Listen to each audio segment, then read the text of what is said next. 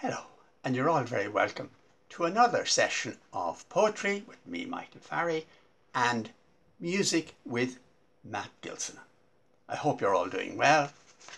Weather hasn't been all that good, but I'm sure the forecast is better and restrictions being eased gradually. So we're travelling a little bit more, seeing a few more people. And very soon we'll all be back to normal, I hope, whatever normal is. Okay, I'm going to start with a sad little poem called Little Boy Blue by Eugene Field. Little Boy Blue. The little toy dog is covered with dust, but sturdy and staunch he stands. And the little toy soldier is red with rust, and his musket moulds in his hands. Time was when the little toy dog was new, and the soldier was passing fair. And that was the time when our little boy Blue kissed them and put them there. Now don't you go until I come, he said, and don't you make any noise. So toddling off to his trundle bed, he dreamt of the pretty toys. And as he was dreaming, an angel song awakened our little boy Blue. Oh, the years are many, the years are long, but the little toy friends are true. Aye, faithful to little boy Blue they stand, each in the same old place, awaiting the touch of a little hand, the smile of a little face. And they wonder, as waiting the long years through in the dust of that little chair, what has become of the little boy Blue since he kissed them and put them there. And now we have a song from Matt. Thanks, Michael. Hello and good afternoon, everybody. Another beautiful summer's afternoon in Trim. This afternoon I decided to sing a song from the pen of Thomas Moore, the author of all those melodies that gave the title to him, Moore's Melodies. And as a coincidence, this song, Believe Me If All Those Endearing Young Charms, was part of the repertoire of John McCormick, who celebrated his birthday on the 14th of June, which happened to be yesterday. So here is Believe Me If All Those Endearing Young Charms.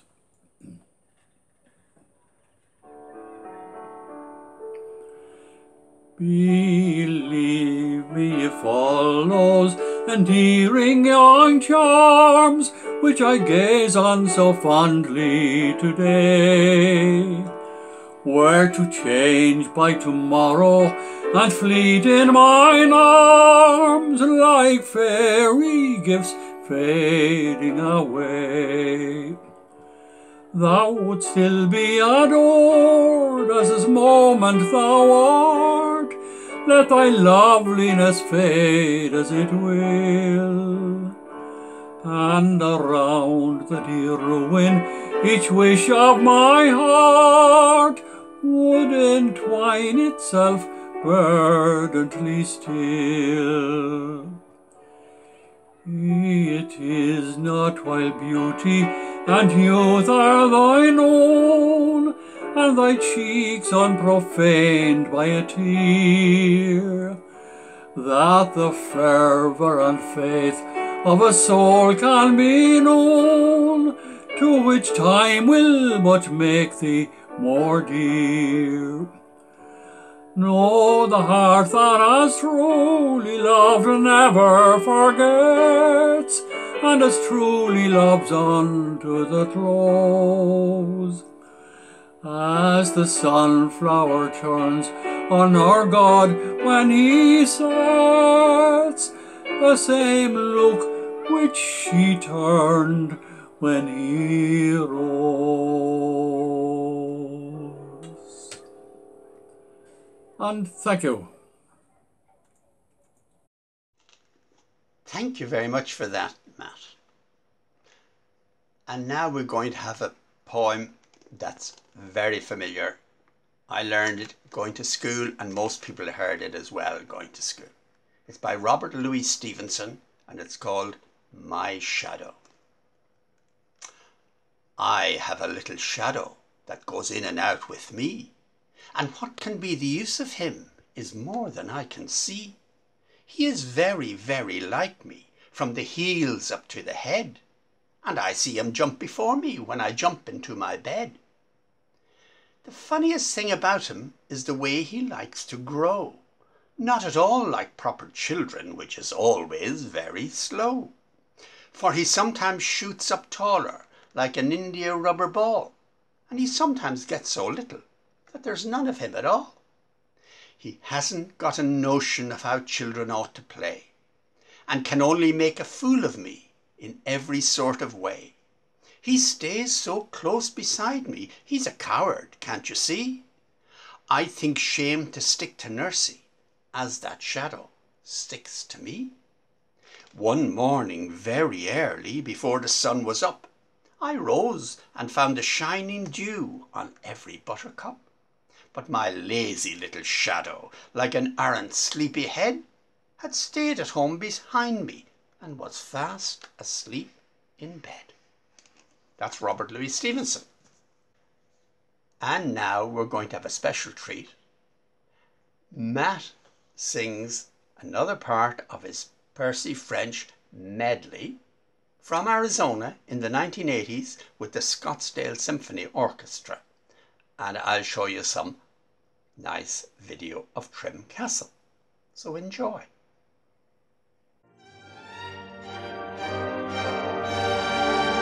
I've an isolated house and a cow or two at grass. I've a plant garden running by the door. I've a stable for the hens and a shelter for the ass.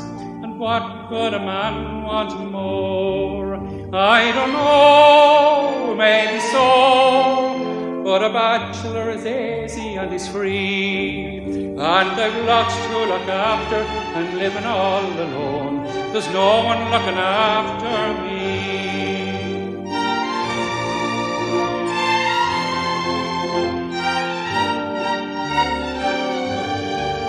Oh, I know a little girl who's worth her weight in gold, and that's a decent dowry, don't you see? And I mean to go and ask her as soon as I get old, if she'll come and have an eye to me. I don't know, will she though, but I'd like to have her sitting on me knee, and I'd sing like a thrush on a hawthorn bush, if she come and have an eye to me.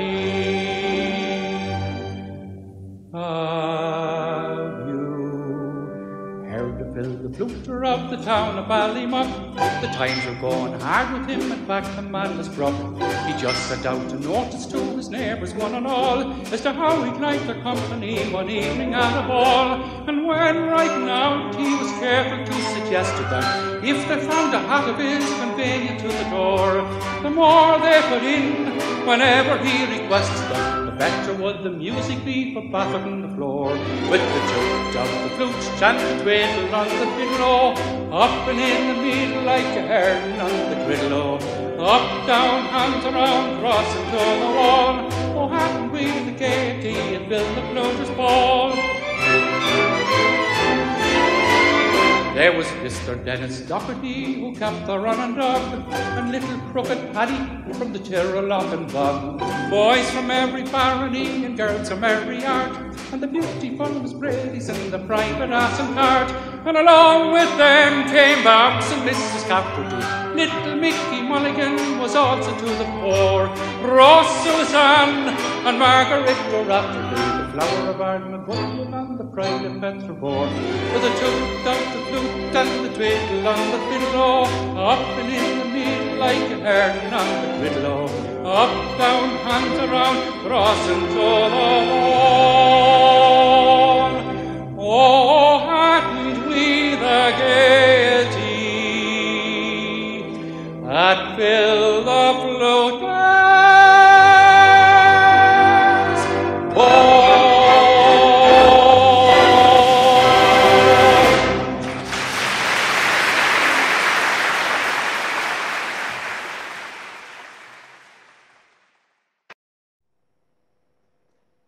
Thank you very much, Matt. And I'll finish this week with a poem of my own. It's called If I Could Lay Down All Clothes I Ever Wore. And I imagined what fun you'd have if you could collect in one room all the clothes you ever wore.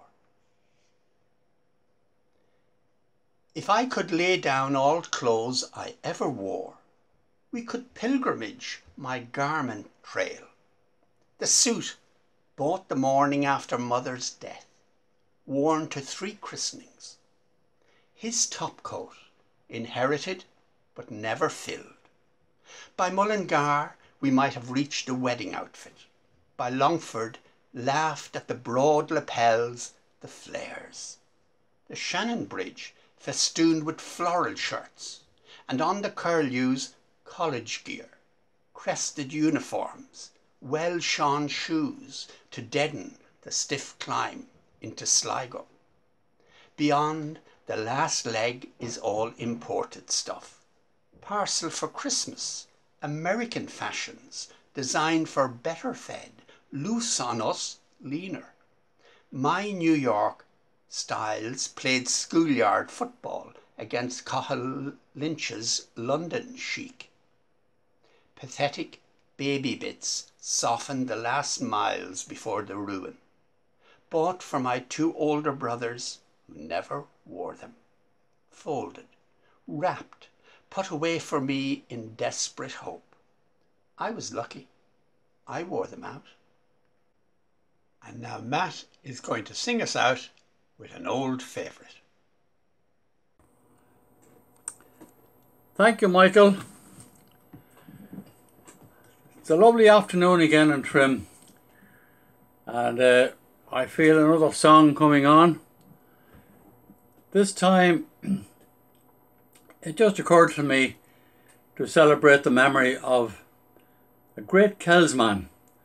He was born in Kells in 1916, and he was a songwriter who became a Garda, wrote over 200 songs, and the one I'm going to sing was by far the most popular one, called The Isle of Innisfree.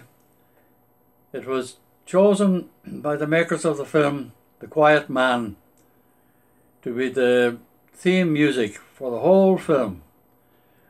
The film was filmed in Mayo, I think in the early 1950s, in Cong, County Mayo.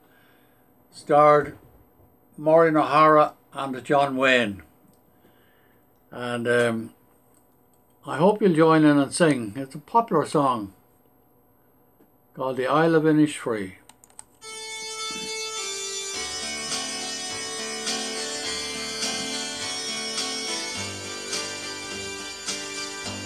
I've met some folk who say that I'm a dreamer, and I've no doubt there's truth in what they say. But sure a body's bound to be a dreamer when all the things he loves are far away, and precious things are dreams unto an exile. They take him o'er the land, across the sea, especially when it happens he's an exile from that dear lovely Isle of Innisfree. And when the moonlight peeps across the rooftops of this great city, wondrous though it be, I scarce would feel its wonder or its laugh laughter. I'm once again back home in Innisfree.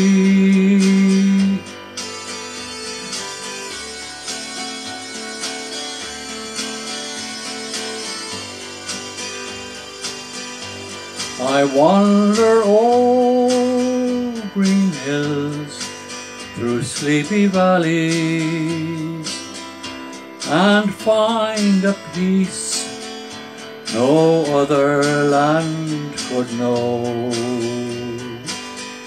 I hear the birds make music fit for angels, and watch the rivers laughing as they flow. And then into a humble shack I wander, my dear old home, and tenderly behold the folk I love around the turf fire gather. On bended knee the rosary is told. But dreams don't last, though dreams are not forgotten. And soon I'm back to stern reality.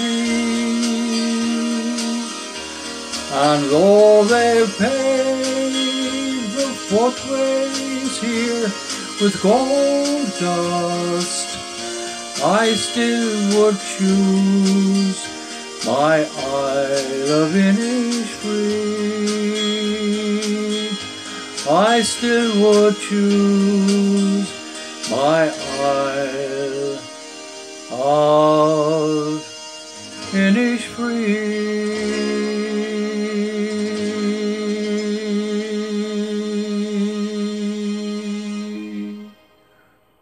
Thank you so much. Thank you, Michael. So that's it for this week, and thank you very much. Myself and Matt hope to be back again next week, and very soon we hope to be there in person to entertain you and be entertained by you. So in the meantime, take care. God bless.